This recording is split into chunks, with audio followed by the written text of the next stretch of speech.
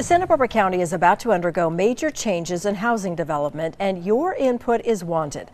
Today, the county completed its draft housing element spanning 2023 to 2031, kicking off a 30-day public comment period.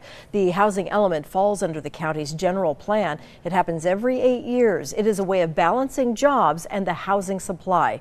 In this case, the county has not built sufficient housing in 30 years. So pressures and incentives are ramping up. For the first time ever, the state is requiring 73% of the units be developed in South County. South County is jobs rich, housing poor, and North County is housing rich, jobs poor. The way it's broken down, we have a total number of 5,664 units have been assigned to the unincorporated area of the county. And the North County got 1,522, and South County is 4,142. That means over 4,100 homes between Carpinteria and the western end of Goleta. Lisa Plowman, the county's planning director, who you just heard from, says that overall number is 8 times larger than the county's last cycle. This is a major ongoing process for the county. Outreach started last summer. You'll find more information on our mobile app and website.